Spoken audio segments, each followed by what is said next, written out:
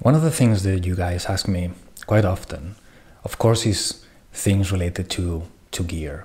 What camera do I use, the lens combination, the camera bag, that kind of stuff. The other question that I get quite often, to my surprise, it's related to what to wear when you are photographing, doing street photography, especially when you are doing street photography overseas, when you are traveling around. What kind of clothes you wear. And I have to say here that I'm not an expert, and I didn't understand, to be honest, the question at the beginning, because I don't think that I use anything too different or too strange. But thinking about it for a moment and talking with some of the colleagues as well, it started to make sense. You know, this video is going to be a little bit for fun. I don't think that it's really important what we're going to talk about here. And of course, everything that I'm going to say is my opinion.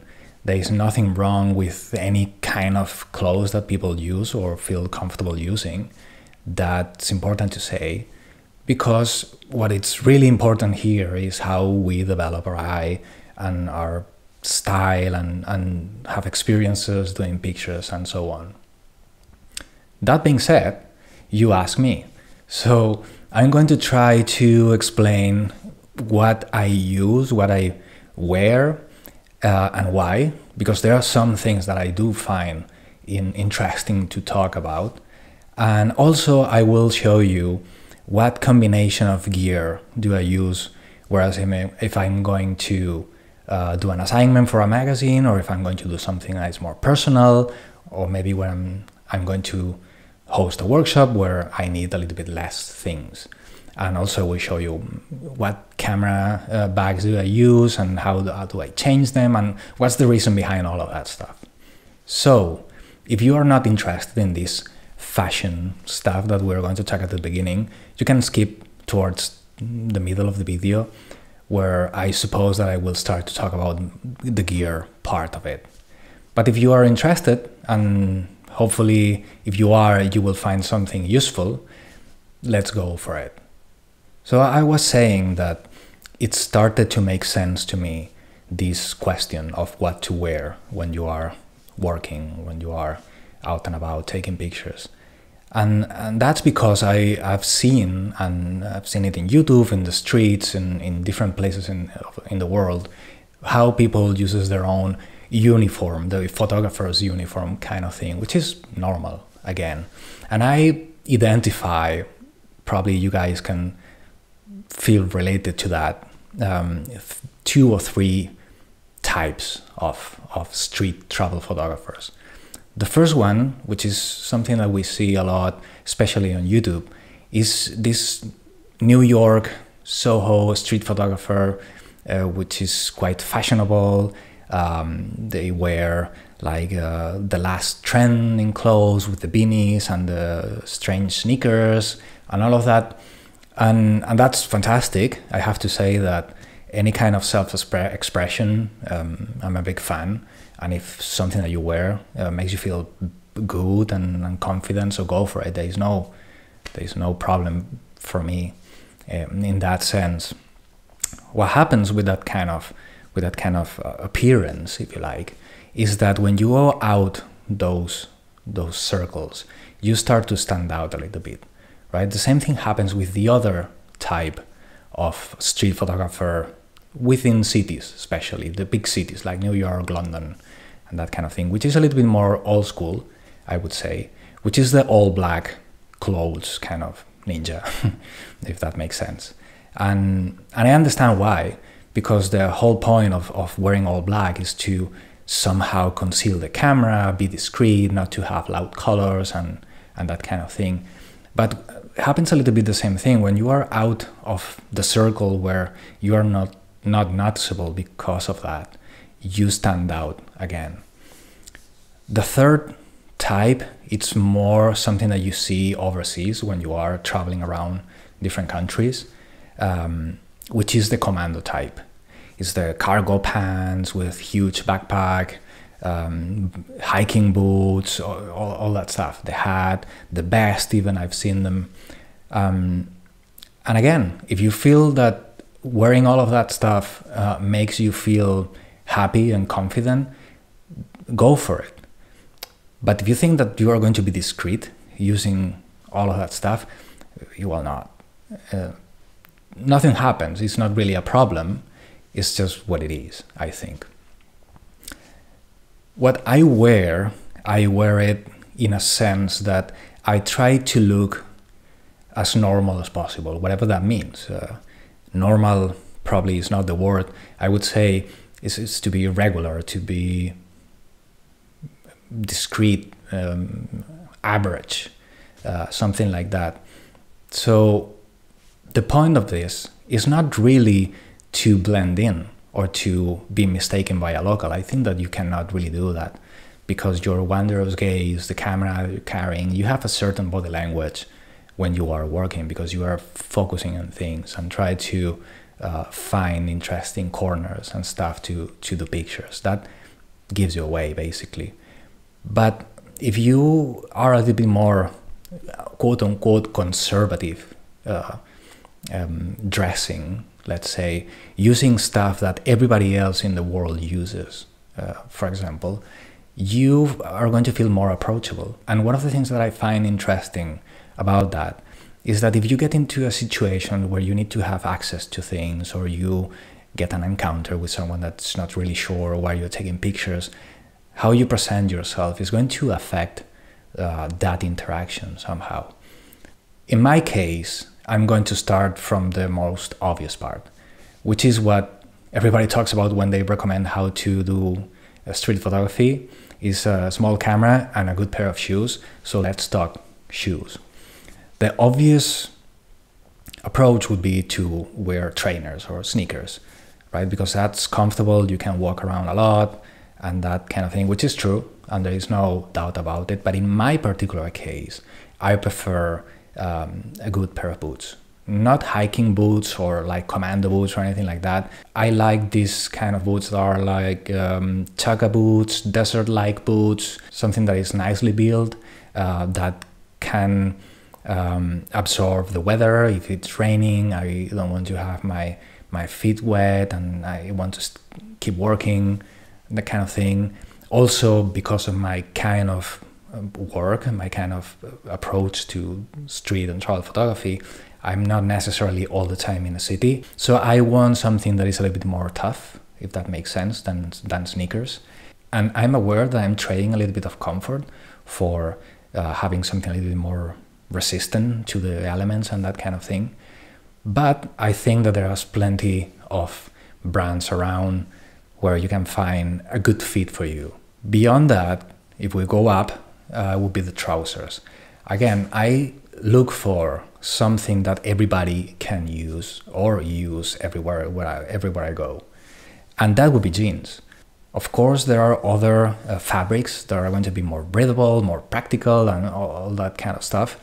But jeans, you know, you have thinner ones for summer, thicker ones for winter. And I'm talking here, I'm generalizing, you know, more mild winters and mild summers. I'm not talking about extreme weather or anything like that, right? So jeans are available everywhere. Everybody wears them. So you're not going to stand out because of your pants, trousers. So jeans would be my choice. Going up, one of the things that I'm a big fan, and here there is a little bit more of an intention behind, would be the button shirt. I like to wear button shirts because I think that they are quite versatile. You have the same thing. You have for summer, you can have linen shirts or cotton or wool shirts for winter kind of thing. But what I look for in those shirts are going to be one or two front pockets. First of all, because when I'm walking around, when I'm working in the streets, I don't like to carry too many stuff. I don't like to have my pockets full of things, and if I can, I will wear a smaller camera bag. Therefore, in the front pockets, what I'm going to wear is probably going to be something like the lip balm, a lens cloth, something like that. Since some years ago, and this is more like an anecdote, I was covering an event in New York. I think it was Veteran Days, and I was inside the thing, right, where you need an access. You need to show to the police a press pass and that kind of stuff, which I have, right. So this cop comes to me and asks me for my accreditation. So I reach out my back pocket, my jeans, and I show him. Say, oh, that's fine. We chit chat for a moment, and before leaving, he said, you know what? It would be smart for you to carry your accreditation in a front pocket, in the jacket or in the shirt, because someone else or another cop or maybe a bad guy could think that you have a gun, and that's bad business, told me. And since then, when I have to carry my accreditation, which is not really often, it's just sometimes, I carry also my accreditation in the front pocket of my shirt. Just in case. Sometimes, especially with assignments, you have to deal with cops, with military in different places, and I think that it's nice to avoid any kind of misunderstanding. So that's one of the reasons that in the shirts I look for these front pockets. If I'm going to wear a jacket, which is something I usually do, unless it's super hot or I need something way thicker because of the winter. Again, we're talking about mild weather. I'm going to use some kind of trucker jacket or a Harrington jacket, which is widely used. Everybody uses this kind of stuff all over the world. Again, is widely used, and there is plenty of options that you can choose for. There's plenty of options, different colors. One of the things that I want to mention about it is that I tend to use plain colors. No logos, no loud colors either, of course. I'm going to do blues, greens, browns, that kind of thing, black sometimes. That would be the palette if we are going to talk fashion. So that would be the part of what I wear and why. And the only thing that is not really related with fashion, but I think that is interesting to have in an account, is the wristwatch. I use wristwatches. I have been using them for all my life. I got used to it, so it would be weird for me not to use one. But there's a practical side of it as well. I believe that when you are in the streets, you have to be present. Is one of the most beautiful aspects of our photography, is that we have to be there to do it. We have to be present, we have to experience what we are photographing and all that stuff. And there's nothing more distracting than the phone. But of course, you sometimes need to know what time it is. Therefore, instead of going to look for the phone, you can do a quick glance to the wrist and you know what time it is, and maybe you have to go for lunch or whatever it is, and that's it. If you are going to use a watch, I would suggest to use something that is not very expensive. Maybe you have a collection. I wouldn't use a fancy watch, for example, when I'm walking around and working. But there's plenty of options. I use most of the time something like a field watch that is very small with one of these NATO straps that is super comfortable and breathable. But you can find options with G-Shocks from Casio, that kind of, there's plenty of options. But the point of it would be definitely not to get distracted with the phone, right? Because it's really distracting. So it's suddenly maybe you are in the zone, taking great pictures, and you have these notifications that you get distracted, so you are losing the reality, and that makes you lose pictures. Okay, let's talk gear. I'm going to start with the kind of bag that I use. I'm going to carry usually a couple of bags. One of them is going to be the bigger one, which is not really very big, but is the bigger one where I carry everything photographically that I need. That is going to be this donkey bag or a Wutan 7-liter kind of thing, where I have my 2 bodies, couple of lenses, maybe 3 lenses, the charger, passport, all that stuff I carried in those bags. And I'm going to separate how I use the bags depending on the job that I have to do. For example, if I'm going to do a personal work, a body of work, if I'm going to have the time to explore and to be low pace and wander around, what I'm going to use is probably just one body, because I travel with two bodies and 2 or 3 lenses at the same time. But in this personal approach, I'm going to carry with me in the streets one of the 2 bodies and a small camera bag where I'm going to put maybe hand sanitizer, perhaps another lens, and I'm going to try to use that most of the time and carry another lens because maybe I want to change for that particular project. I want to do maybe some portraits or something like that, but I try to be as lightweight as I can. Basically, often even I go just with a camera, nothing else. For that approach, the personal one, the combination that I use is usually going to be, in Fuji speaking, a 23, which would be a 35 equivalent, and a 50. Most of the time I'm going to use one or the other, but I might change depending on the situation and the context, right? But the point is that I'm going to use only one camera. The other one is going to stay in the hotel just in case the main one breaks or something like that, and I have to change.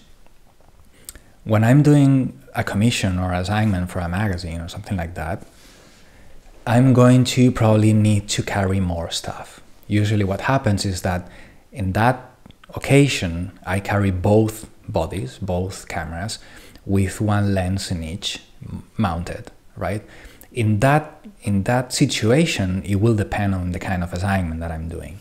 But a good combination to me would be something like having a 35 or a 23 in one of the bodies, and in the other one something a little bit longer, like an 85 or a 56 would be in Fuji speaking, right? So what's going to happen in that situation is that probably I will carry the bigger bag as well, because I will need to have more batteries, maybe the day is going to be long and I need to carry water and more things like that. I also always carry a notebook, especially because sometimes you need a signature, you need the model release, or maybe you want to put down some notes that will be interesting to have in the future, and I have that as well. The point is that I'm going to choose beforehand what I'm going to use, right? That being said, I would say that most of my work, most of my body of work, unless it's something very specific, like I have to go to do a safari or I have to cover some maneuvers of the military, something like that, is going to be with a 35 or 50. In my particular case, I use the Xpro bodies. I have an Xpro-3 and an Xpro-2. I use those cameras because I like how they operate. I like the image quality. I like that they are not very unintrusive. They're quite polite with people, and I think that they are fast enough and good enough, weather sealed, to be in a working condition as well. It's not super problematic if it rains or if I have to use them several hours at a time. Batteries, because of the optical viewfinder, I think that it lasts a little bit longer, which is something I find very cool. And the format itself, to me, is something that it works. It's not that you are going to do better pictures with that camera, it's that for me it works. And I've been using Xpro line of cameras for a number of years now. In terms of technology, I would say that, in my opinion, I'm not doing sports or anything like that. Therefore, most of these new features that camera allows you to use, I don't use them to start. So I can afford to wait longer until I have to replace my camera. If that means, actually, I tend to use them until they break. And then if that happens, I search and I see which one would be the next best option if they don't make these kind of cameras anymore, or maybe I buy a new one in secondhand or something like that. And that would be it. If you have any question or any doubt about it, put a comment in the video and share with me your fashion tips if you want. That could be an interesting conversation. As I said, please, this is not important. It's something that can be somewhat useful if you like, but definitely is something that is not important in the grand scheme of things. Of course, I would say that it's better to dress or to use the things in a way that makes you feel comfortable and confident and makes you want to go out to take pictures and have experiences than the clothes itself. We all have our own perks and things that we prefer for different reasons, and there's no problem with that. So I hope you find helpful and a little bit fun this episode. And I want to finish saying that, as we already established, this whole thing of gear, camera bags, clothes, boots, and that kind of thing is not the most important thing. The most important thing are the stories that we can tell. And I'm going to use this episode to explain to you that we have in our community, we are about 260 members within the Raw Society. Every year, some of you might know, we put together this magazine. It's more like a book than a magazine. And what we try to do with it is to propose stories among the photographers in the community to you, the audience. And it's going to be you who will decide which story are going to be published in the next issue of the magazine. All the stories are already in the website, so I will put the link in the description. And if you can support this endeavor with $10, $50, $100, whatever you want, you will become part of this movement of believing in photography and storytelling and doing it carefully and with care. So please, if you have the time, visit the website and check if some of the stories say something to you. Make a pledge, whatever that is, it will be helpful.